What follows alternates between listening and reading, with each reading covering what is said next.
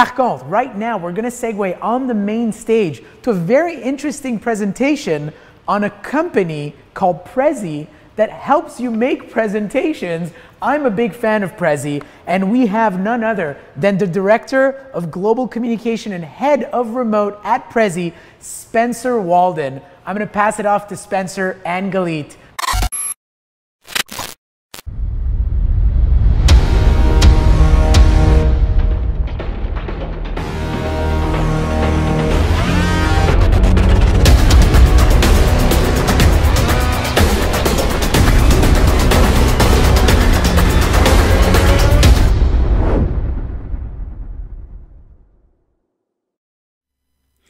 So all of us have this voice in the back of our minds that warns us to be safe, to be cautious, to not take any risks.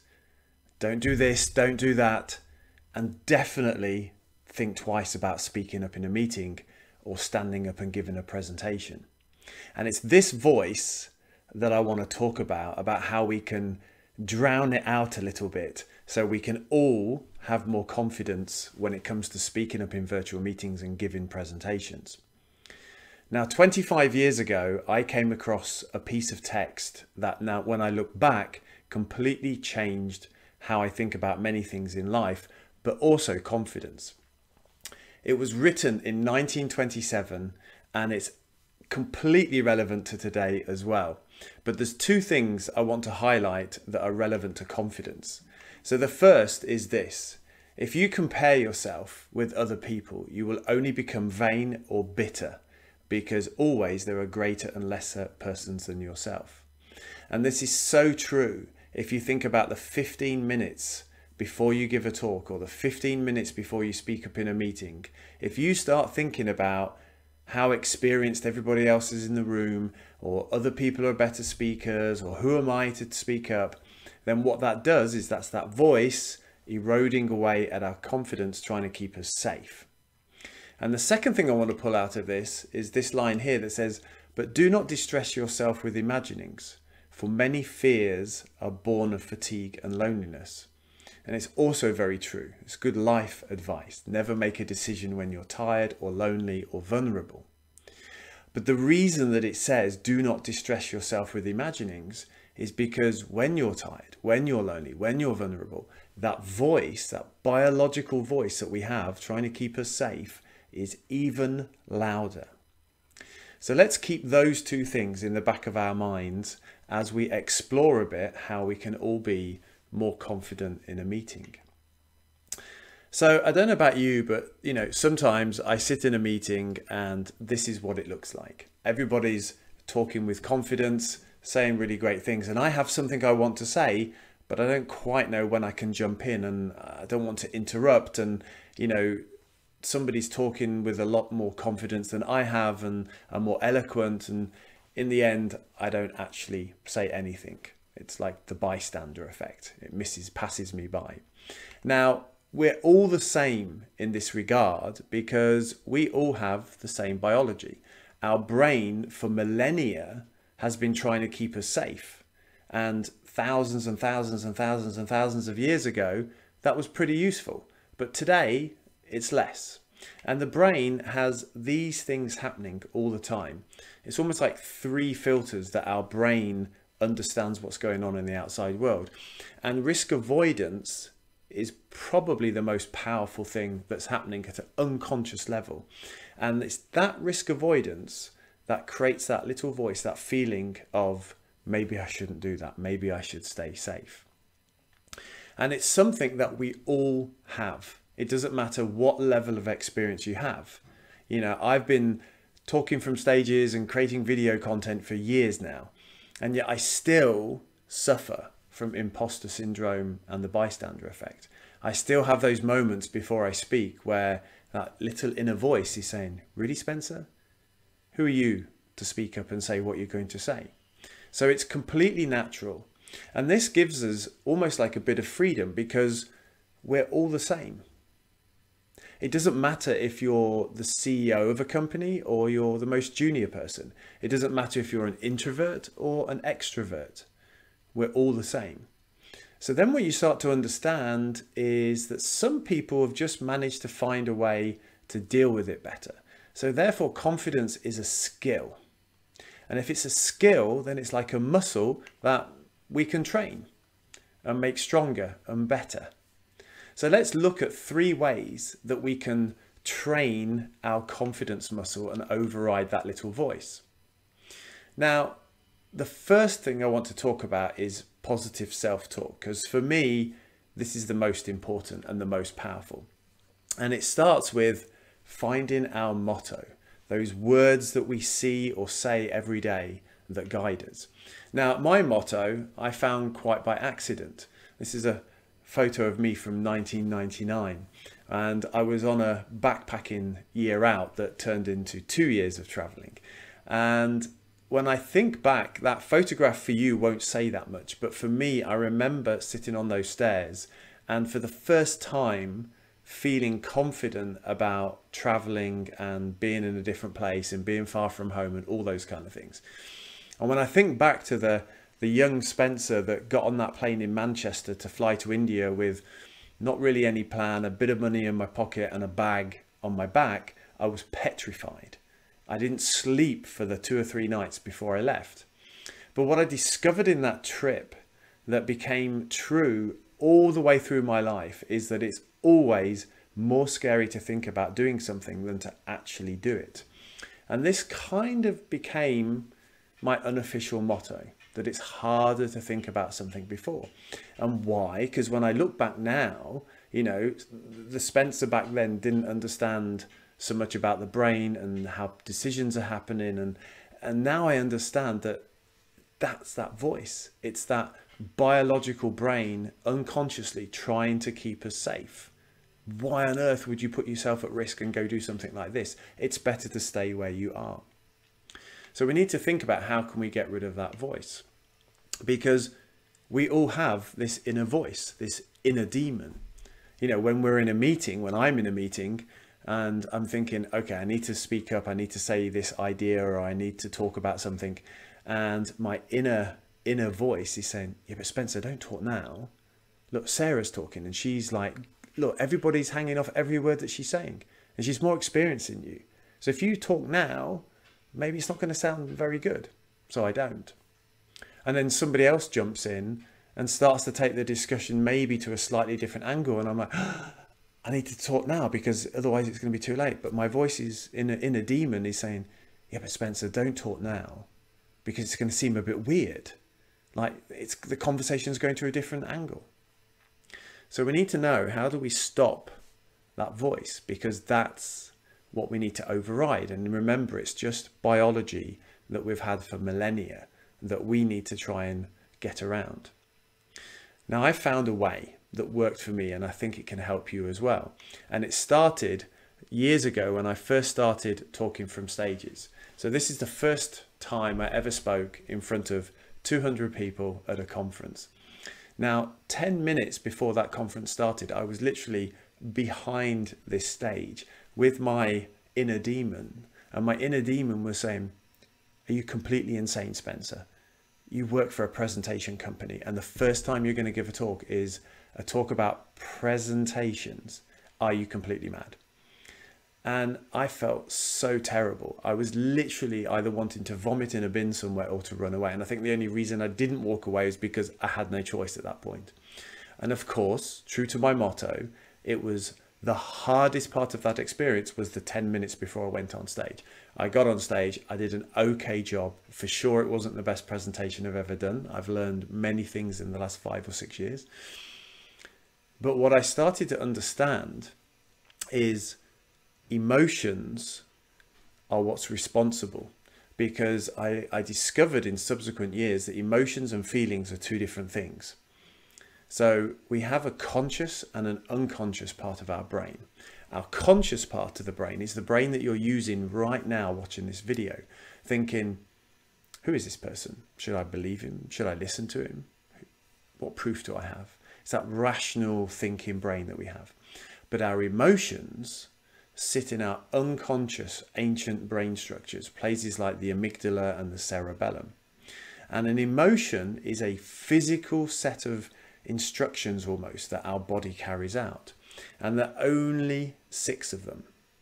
And if we take fear, because that's what we're talking about now, that feeling you have before you stand up and talk in front of people, what's the physical things you get when you're scared? Your heart beats faster, sweaty palms, adrenaline in the blood system. That's an emotion. Our modern brain, our cerebral cortex, interprets what's happening at a physical level and decides, quick, let's run away. This is scary. We don't want to do it. Stay safe. Now, what you understand is feelings, which we have in our modern conscious cerebral cortex brain. There are many, many feelings that can be interpreted from the same set or similar set of physical manifestations in our body. And this is where we start to understand how we can override that voice that tells us to be cautious.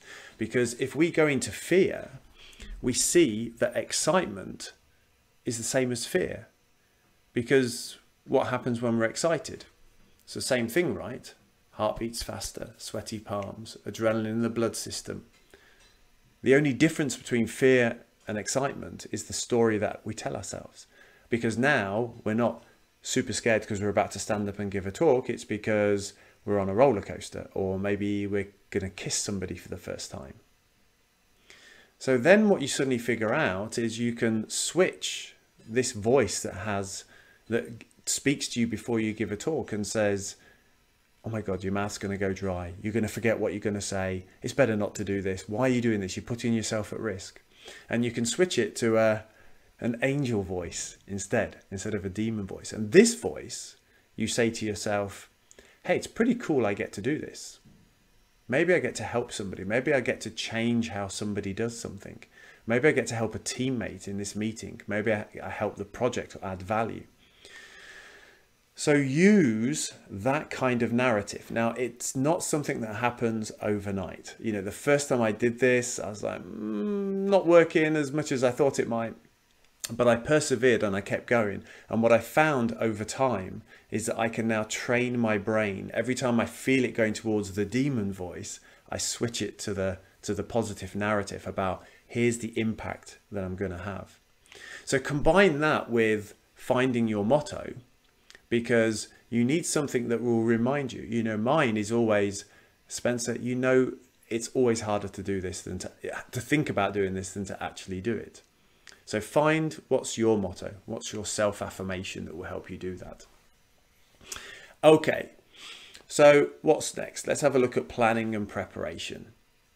So we need to arrive at a point that we say, I'm prepared as I can be, because that is going to help you with your confidence as well.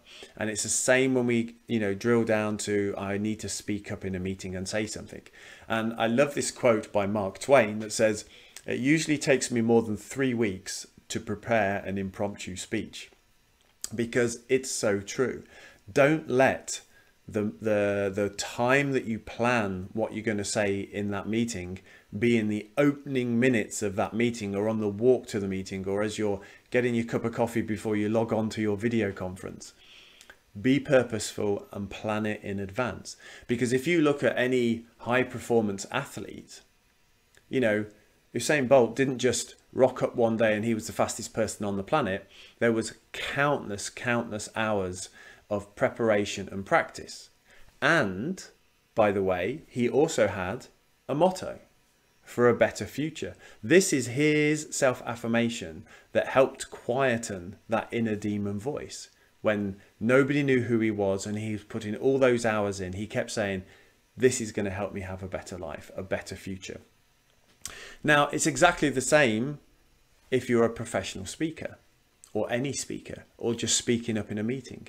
When we looked at Steve Jobs, we just enjoyed this amazing keynote that he did at Macworld. We didn't see the 4 months of preparation that went into that in terms of the words that he would say, the 4 months of preparation that was about where is the lighting going to be on the stage, the 4 months of planning that exact moment to take the iPhone out of his pocket for maximum effect. So preparation is really, really critical. So how can we do it when we want to speak up in meetings? So if we look at planning, you can start by asking a range of questions. Who's going to be in the room? Why have I been invited? What's the objective? What are we there to discuss? So start to frame how you might enter that conversation. And then you can use something called the Think Do Matrix. And this was created by a guy called Andrew Abella. And it's really powerful. You can use it to plan what you're going to say in a meeting. You can use it to plan what content you're going to put in your presentation. It's really, really effective. And what you do is you fill in the 4 boxes. What does my audience think now about this topic? And what do I want them to think after I've spoken? What's the change that I want to happen? And the same for do. What's the action somebody's taking, or the action that somebody isn't taking at the moment, like giving you budget? And what's the action that I want them to take afterwards? And what's the change that I need to make happen? Now, because of my obsession with storytelling and emotional connection, I added an extra row in the bottom there, which is feel. How does somebody feel about this topic, and what do I want them to feel after I've spoken? Because those 3 things will help somebody make a decision in your favor. Because when you tell a story about how somebody might feel about something, it will help them connect to it on an emotional level. And the think do sections are all about helping the rational side of the brain think, this is a good idea, I can trust it, let's move forward. So emotion plus trust is the components of getting somebody to agree to what you say. Okay, so what else can we do? What about preparation?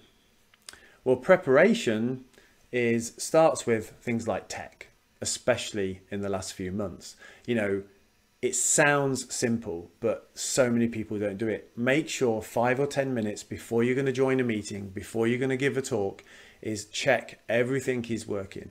The Wi-Fi, the camera, the microphone. Make sure the lighting is good. Make sure you've got everything in place. Make sure the background is tidy.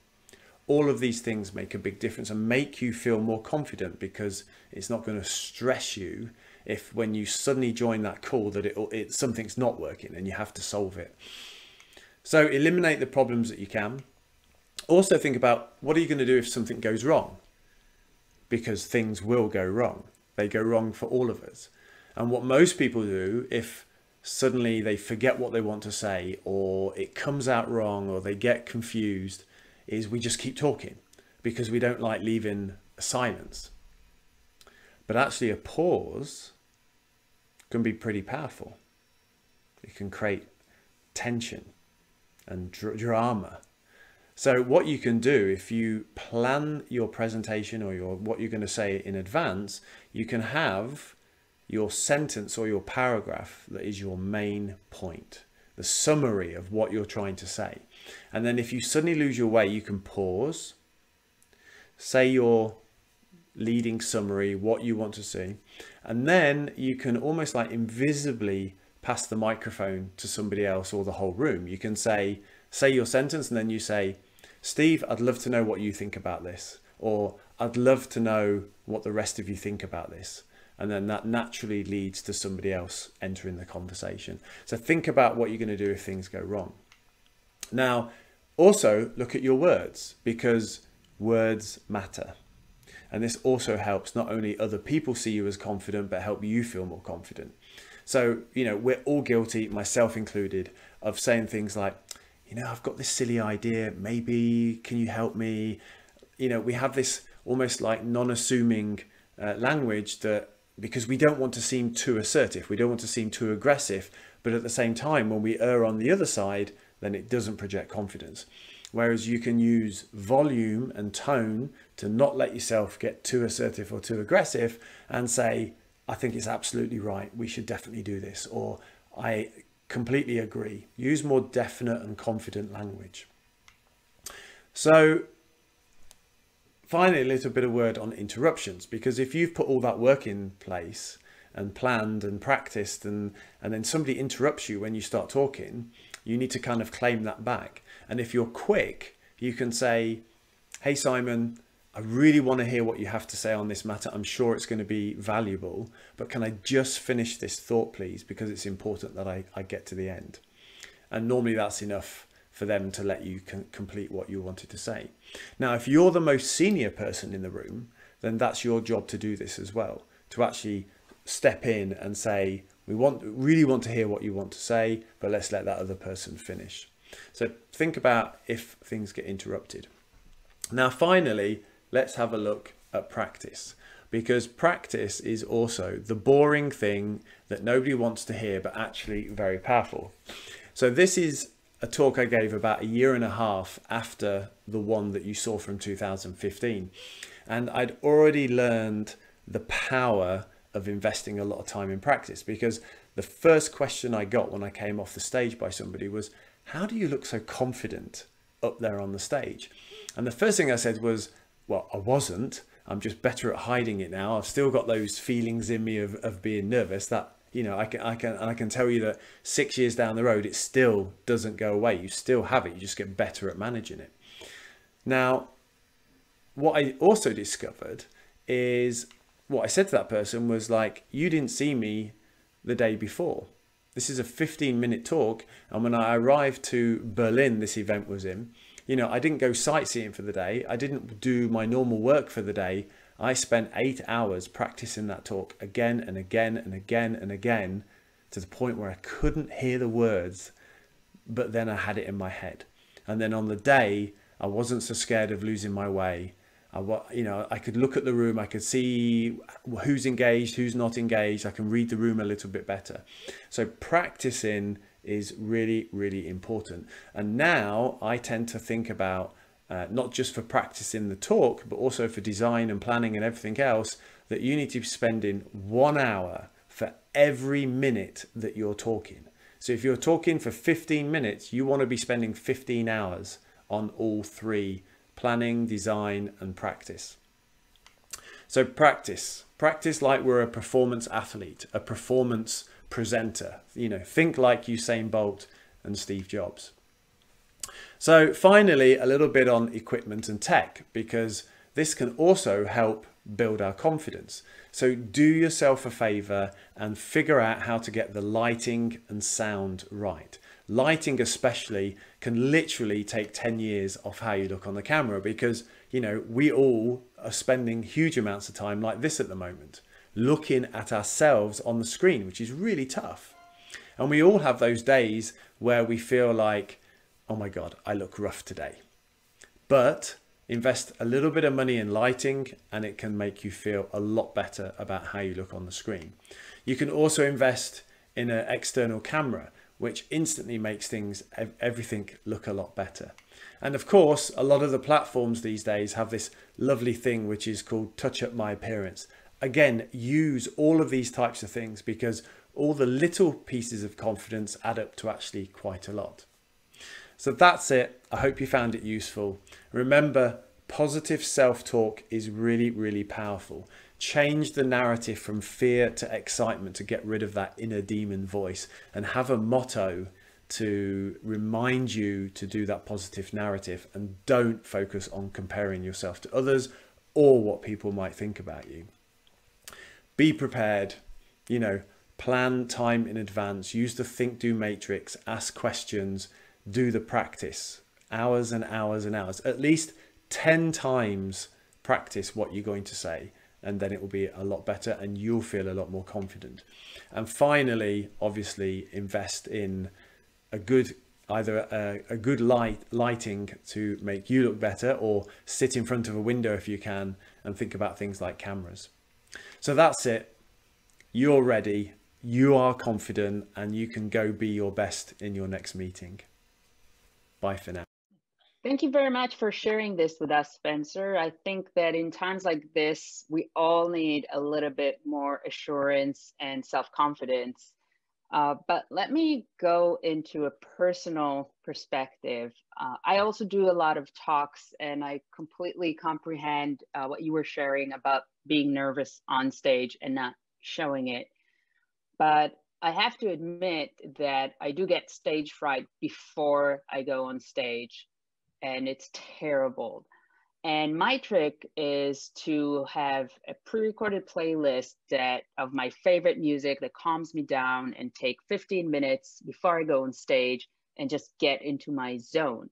So do you have a ritual or a trick that you can share that helps you get over these spikes of anxiety as you're preparing for your talks?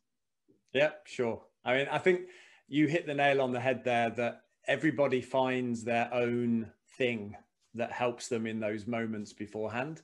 And I think for me, it's almost like this funnel that gets narrower and narrower and narrower until I get to the talk. And, you know, it starts the day before with making sure that, you know, like we said in the talk, lots and lots of practice, because when I know that I spent 6 hours the day before practicing, it just gives me that feeling of like, when I have that spike of anxiety, I can go, no, Spencer, you know this, you've practiced it. And what I found, because something that happens a lot with me, is my mind sometimes will go completely blank, like 3 minutes before I got on the stage. And that can really send you over the edge. But that's when I come back to myself and I say, no, you've practiced this, you know it, when you get up there, you'll be fine. And that's normally the case. So there's a lot of that kind of positive self-talk, which again connects to what we spoke about in the talk. But I think like the other thing for me is like in that quarter of an hour beforehand, you know, I actually really enjoy finding people who are going to be sat in the audience and just start chatting to people, because I find that distracts me. But also I get a chance to seed questions, because, you know, as you'll know, Gilly, like once the first person's asked the question, people think, oh, it's okay, I can ask any question. So what I normally do is I find somebody in the audience and I give them like the most simple question to ask. And that makes them happy because they're confident to put their hand up and ask the question. And it gives me a familiar face in the audience. So it's not loads of people that I don't know. So I tend to find those little things really help me a lot. But practice and positive self-talk, they're the two big ones. So what do we do when we're now preparing for all these events and delivery of content on our own? Because since COVID, we are really truly in this together, in terms that we have to communicate via digital platforms. So my first question to you, what specific shifts are you seeing happening through this digital media delivery and meetings? And I have like a few areas that I want to question you about in terms of digital delivery. So let's begin with the first one, which is online productivity and Zoom fatigue. So do you have any tips and tricks that you can propose to overcome it? Because the struggle is real.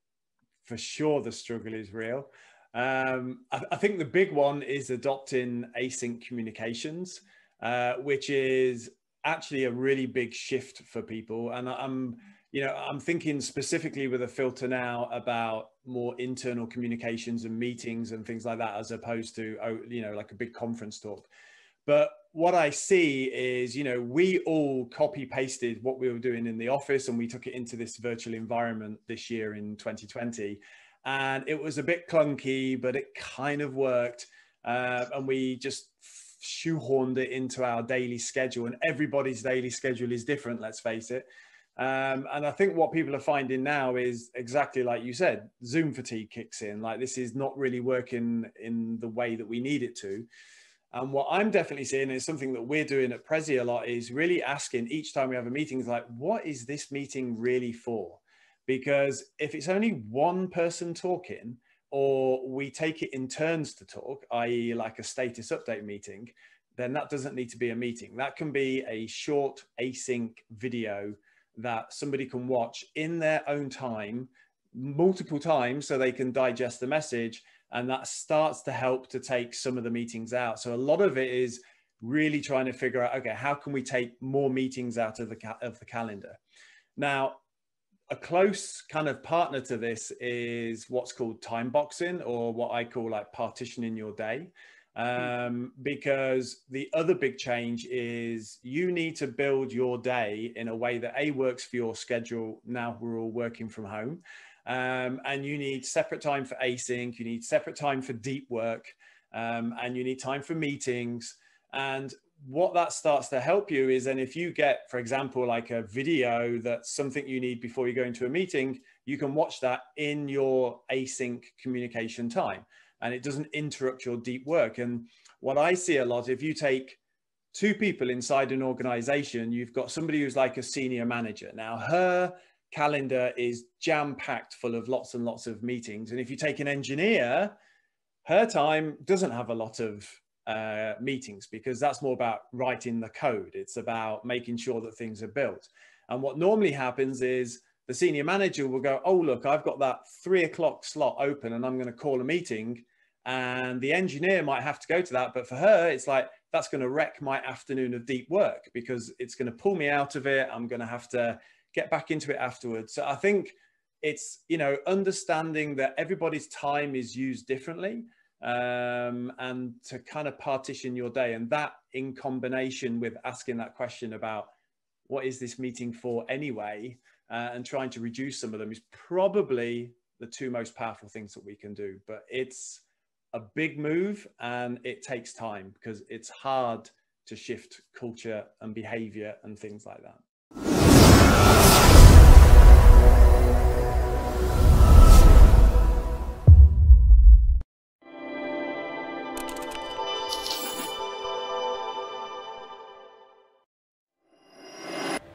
Alors, nous sommes de retour encore une fois sur le plateau d'MTL Connect. Rebonjour à tous. Welcome back to the main stage of MTL Connect.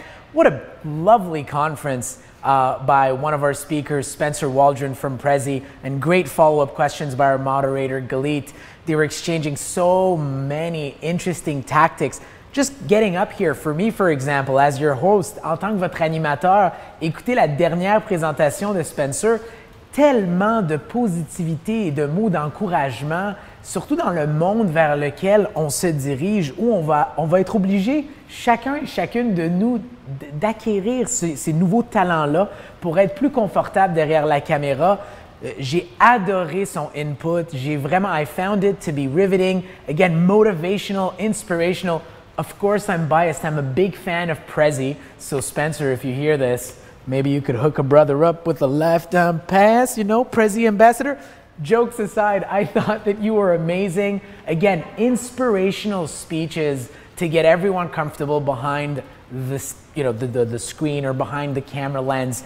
So great job. Alors, merci encore une fois à notre dernier conférencier, Spencer Waldron, et également à Galit Ariel, qui a fait une très belle job à poser de belles questions en tant que modérateur pour le panel. Alors, on continue. We have other interesting elements of programming that are coming up.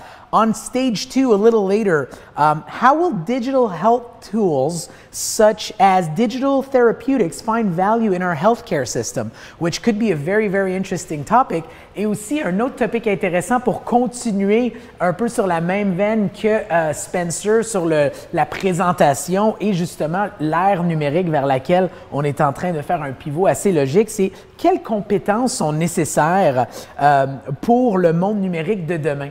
Donc ça aussi, ça va être sur le stage 1, c'est déjà commencé, mais sur le main stage, sans plus tarder, j'aimerais passer la parole à Ursula Eicher, professeure at the University of Concordia, and her topic will be Next Generation Cities Now. So I'll pass it over to them. MTL Connect, I hope you enjoy the next conference.